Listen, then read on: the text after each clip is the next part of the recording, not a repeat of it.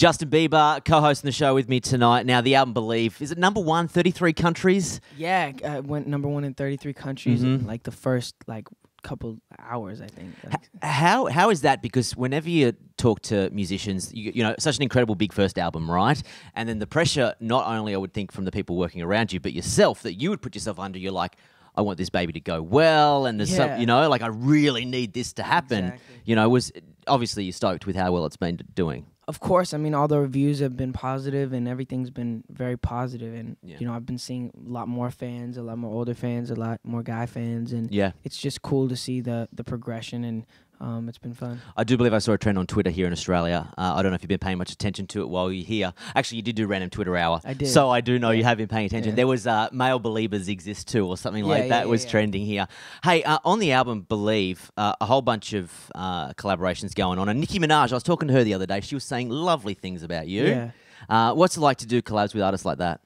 It's great. I mean, just to have the respect, you know, of other artists, and you know that they're willing to work with me as well as I'm willing to work with them. You know, it's fun. And Nicki was fun. Drake was fun to work with. Big Sean. So like the fact that I got to work with those people was cool. Yeah.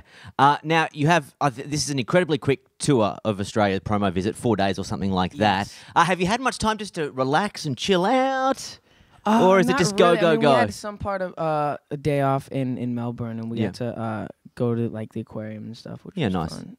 Do you enjoy seeing, like, you know, do a bit of sightseeing as well as working when you're traveling around the world? I try as much as I can, but like my schedule is always jam packed. Because a lot of these countries I don't go often, especially Australia. I haven't been here in like 15 months, so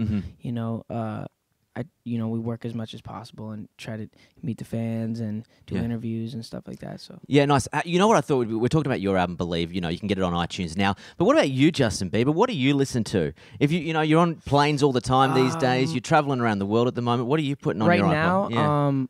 Well, I really like the new John Mayer album. Yeah, right. I've been listening to that, as well as the Frank Ocean album just came out.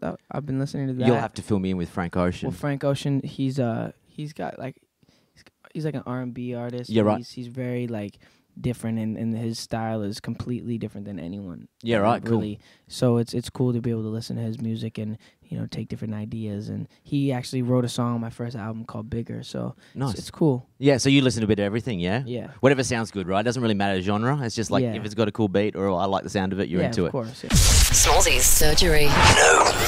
NovaFM.com.au